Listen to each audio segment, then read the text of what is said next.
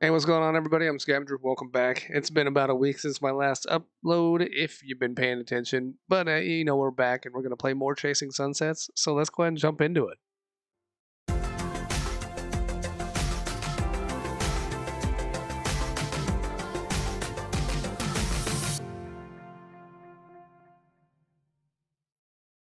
Hi, George. Sarah Forrester. Sarah, it's been a while. I was just thinking about you the other day. Oh, that's sweet, George. How's your family? Family's great. Andrea's been hunting me to invite you and the boy to dinner. Oh, we would love to, though I confess this isn't entirely a social call. Great timing. I was just reviewing your portfolio last week. We haven't talked about it since the divorce. You're well diversified, but we never set any goals beyond your son's college. That's what I wanted to talk about. George, I'm at something of a crossroads. I also need your counsel on the no compete clause in my contract. I'll need to tread very carefully here. Well, come in tomorrow morning and we'll talk about it. Whatever crossroads you're at. You'll be relieved to know that you're in good shape no matter which way you go. You know, Walter, I've thought about fate a lot recently. How one moment in time evolves into a life changing event. I think it's called the butterfly effect. Like a chance coffee day turning into a multi billion-dollar enterprise? That's not exactly what I was thinking about, but yeah. Okay, your bedroom, Boston, 16 years ago. Oh, okay, all right. Psst, Alex, are you awake? His TV was on just a few minutes ago. Wait, is she talking right now or is she just in thought? Hey, Sleepy, I know a secret. I went shopping with Daddy today. He went to a jewelry store. You're gonna be my brother. I think this is all inner monologue, or like inner thought, I think. So, she knows that their parents are gonna get married. And I already love you. Oh, isn't that sweet? Oh, I think she loves him more than just like brother and sister. Was he awake? Let's find out. Yeah, he was. What? Alex, you still with me, son? Hmm? Uh, oh, sorry. My mind went someplace else for a minute. Someplace warm and tropical by the look of your face. No, that came later. Anyway, James proposed to Mom that May. They got married on Honolulu Island in the Pacific the following winter. And that's where the story I promise you really begins. Okay. All right. Chasing Sunsets. We're just now getting into the meat and potatoes of the game. Hmm. Okay. O'Halloran's Pub, Boston, present day. All right, we're back here. I've heard blending a family is difficult, but it came easy for us. Are we getting to the part where you tell me what went wrong? Oh, geez, Walter, patience. At first, my sister and I were inseparable. We walked to school together every day. No, in the original 1977 movie, Han Solo shot Greedo before he had a chance to pull out his blaster. Lucas tried to whitewash him in the remakes. He was always better as an anti hero. Throw her a bone, challenge her opinion. Well, I don't know. I honestly don't really have an opinion on it. I guess Han Solo was a pretty shady character before he joined the rebellion. If he really did shoot first, it would sort of fit. I say it makes for a better story because there's actual character growth. The best stories are always about ordinary people doing extraordinary things. Mind blown.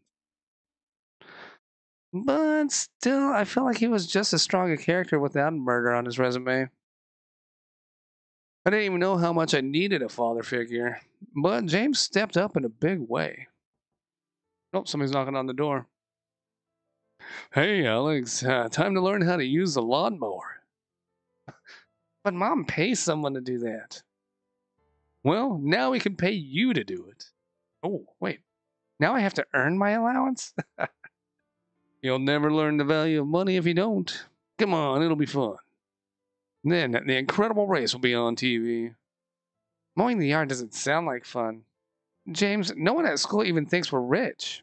We live in this boring old house, and I have to do chores. What's the point of money if all we do is save it? You may not understand now, but someday you will. Money can buy happiness, Alex. What other people think you have will never be as important as the kind of person they think you are. But money can buy Call of Duty too, and that comes out tomorrow. That would make me happy. Oh, now you have motivation to mow the lawn. Let's do this, and then you can buy it for yourself. I guess. I'll be right out. Dad.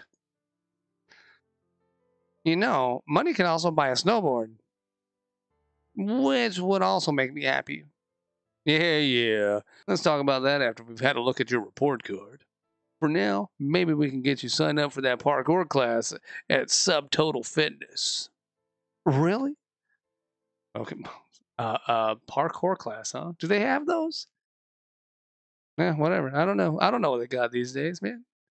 As luck would have it, a sick day is what first came between Jay and I. Finally, now we're getting somewhere. Get up, Alex. You'll be late for school. I tried, Mom, but I told you I don't feel good.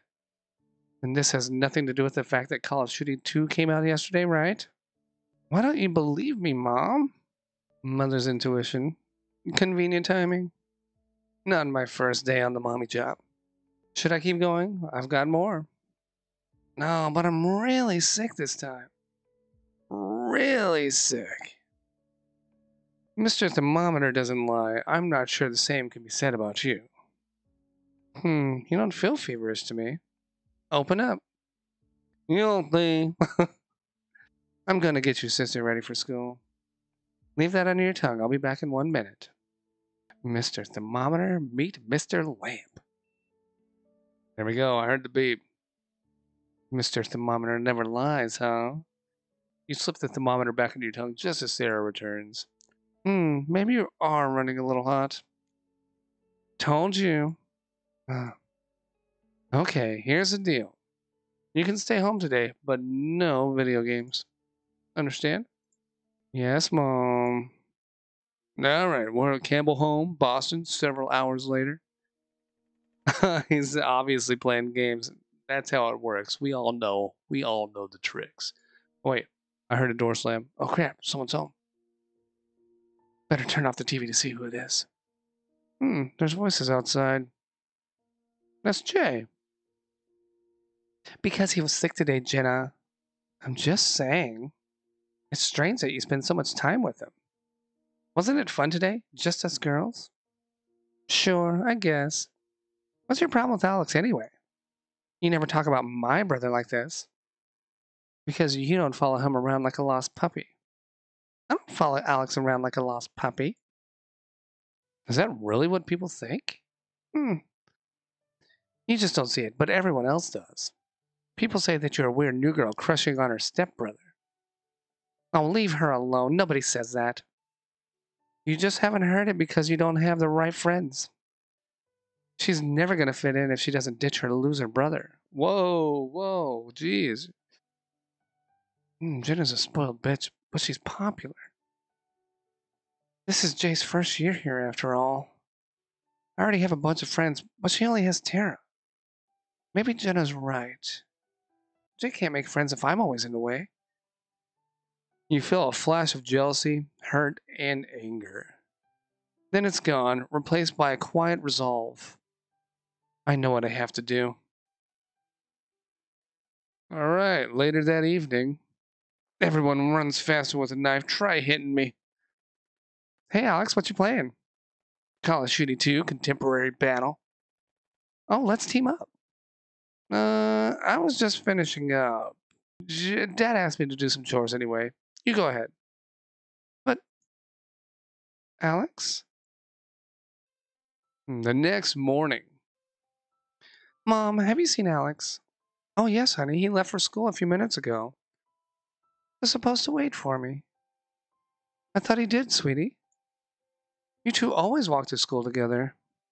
He did it last night, too. I think Alex is mad at me for something. Did you ask him what about? I tried to, but he just makes excuses to leave. Daddy and I will have a talk with him at bedtime to see what's going on.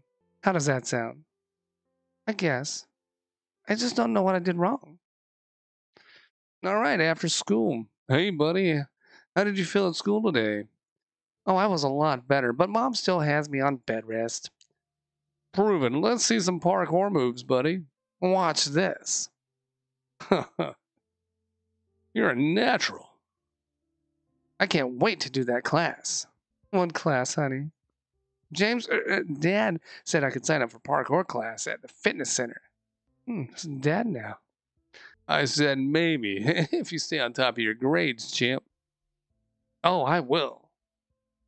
Say, Alex, Jay is pretty upset you left for school without her this morning. Is there something going on between you two? Well, no. It's stupid. Promise you won't be mad? We promise we'll listen. So, why don't you tell us what's going on? I overheard Jenna telling Jay that she wouldn't make any friends. Kids say some mean things at times. Sticks and stones. Why did you let Jenna get under your skin? Jenna says it's because she follows me around like a puppy. At first I was pissed. Language. Angry. But I think she might be kind of right. I don't want Jay to get picked on. I'm just giving her some space so she can make some other friends. That's very mature thinking for a boy your age. She's certainly been spending a lot of time with you. Still, this doesn't feel like the right way to change that. Alex is putting up a brave front, but I can see he's hurting. I don't like this either. But I also feel you're both missing out on not cultivating other friendships. I don't want to hurt her feelings. She just needs a little push. We'll talk to her, but this isn't your problem to fix. I'm not even sure there is a problem to begin with. And Alex, be careful not to push too hard. We'd hate to see anything come between you two. It's been heartwarming to watch you two connect the way you have. I won't, Mom. I take it that's our expression means James' instincts were right. Yeah, Jay was furious when she found out what I was doing. This might be the one time Mom and Dad miscalculated. How so? Jay took it as personal betrayal. That's when I really learned how competitive she can be. Did you try talking to her? Of course. You know how it is. Whether you talk about it or not, it's a mistake. Sounds an awful lot like you're describing marriage, son. Yeah, well, she never walked to school with me again. That seems pretty extreme for avoiding her a couple times. Well, it was never about avoiding her. She'd have forgiven me for just about anything, except for cutting her out of decisions that affect her, apparently. Still sounds like we're talking about marriage. Well, as misguided as I was, it worked. She did make a bunch of new friends. When Jay doing other things, my focus changed as well. I gave up video games mostly. I love parkour class, got pretty good at it too. Then James convinced me to try youth football. I used to watch the video clips of your games with James. We thought you'd go pro at one point. Dad wanted me to be the next Julius Edelson. I enjoyed football, but it was never going to be my passion. I had the agility, but not the speed or size to go pro. Training, son, you'd have gotten there. You had that fire in your belly. I guess we'll never know. But to answer your original question, I always got mixed signals from Jay. She'd give me the cold shoulder at home, yet show up for all my games. Like religiously, rain or shine. Even Mom and Dad had to miss an occasional game. When I was at football camp, she'd feed my fish without being asked. On her birthday, she always left a nice gift on my bed. You better have left one on hers too. Oh, give me some credit, Walter. I'm not stupid. Moving on. Our antagonism was hardest on Mom and Dad. They felt like they'd messed up on a good thing. Or at least didn't stop me from messing up a good thing.